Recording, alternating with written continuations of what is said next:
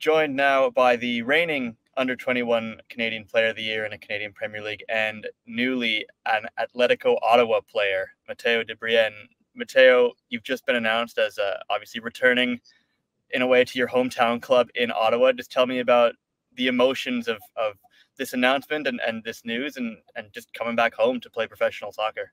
It's awesome. I mean, it's been in the works for a long time now, but I'm very happy that we were able to get it done. Yeah, I know that this wasn't an easy decision to make. I mean, it was an off season where you had to weigh a lot of options. Maybe talk us through a little bit of what this process has been like for you the last I guess couple months since the season ended, and what really did bring you to the ultimate decision that this was what you wanted to do. Absolutely, it was a tough one. I'd have to say, just because when you do have the options, it's difficult because it's the first time in my career that I'm able to pick, I'd say.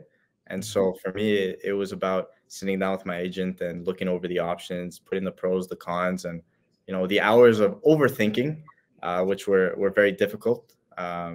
Obviously, Valor took care of me for the last 2 seasons, and so I'm very appreciative for the opportunity that was given there. But me personally, I just felt like now is an opportunity for me to really showcase myself in a hostile environment as well. So that's kind of where me and my agent sat down. We looked at it and they're like, okay, what's next for you? And I just felt that this opportunity here was where it was meant to be.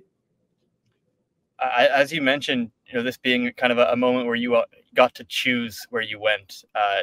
For those who don't know, obviously you've had a bit of a weird path to the pro game. You did sign for Atlético Ottawa. I think the first ever Atlético Ottawa team. Didn't quite work out there, but what's it like to you to come back home, not just as a player getting an opportunity, but as at this point a star in this league and a player that fans have been asking to come home, and just there's so much excitement around you coming to your hometown club. It's a great feeling because this is home for me, and so the fact that people are excited for it to happen just makes me even happier to think of. But it's more motivation for me because I know playing in Ottawa is not something that is easy, and I know that the ask will be high. But me personally, I'm up for this challenge, and I want to make sure that this is a year where I could really push myself past everything. For sure. And I mean, obviously this is an Ottawa club that has grown and expanded, especially off the pitch in the last few years. It's when you came here as a Valor player to play, what were your impressions of the kind of this new era of professional soccer in Ottawa, and of obviously the atmosphere, the fan base, and the club itself? Incredible. I mean, I feel like I've used that word a few times already, but once again, from speaking to a lot of the players in the league, they know that Ottawa is one of those places where it's very tough to play at. The fans, they pack out, just like Halifax as well, they pack out. And so, these environments in Canada are growing, and it makes me happy to be a part of what it is and what it will be, in the future.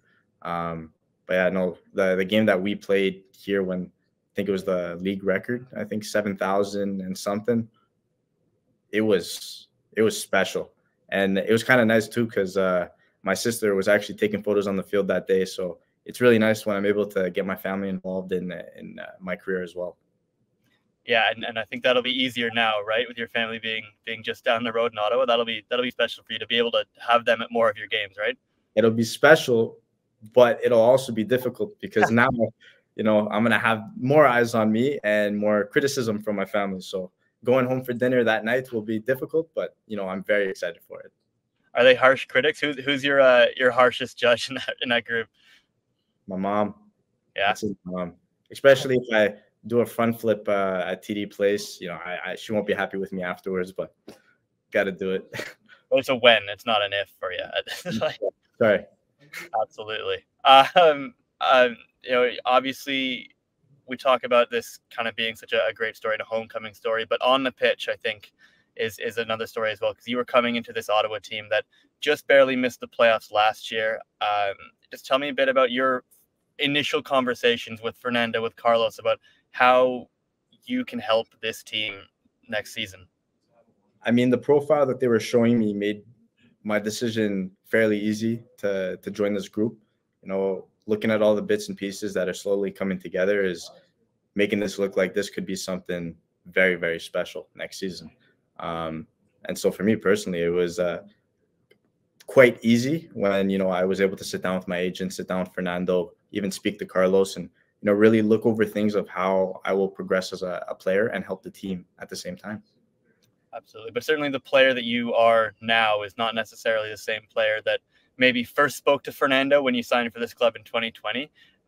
Maybe tell us a bit about how you've kind of grown and evolved on the pitch. At Valor, you were challenged to play several different positions, play left back quite a bit. Just what do you feel like, that evolution is and where you've kind of grown as a player? Yeah, there was a lot of growth right after the Island Game season, because I ended up signing for Carleton University, where my head coach is Kwesi.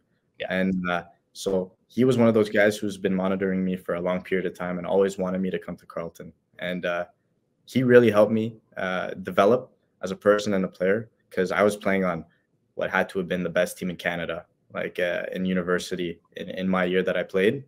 And so, he had control of that team, and I played with the highest of quality players that you could play with in university. And, it was an honor to be a part of that. But I felt like that really helped me grow going into my first professional season at Valor, because, I was instructed right away that it's not going to be easy. You did well here, but it's going to be different there, and you need to expect that.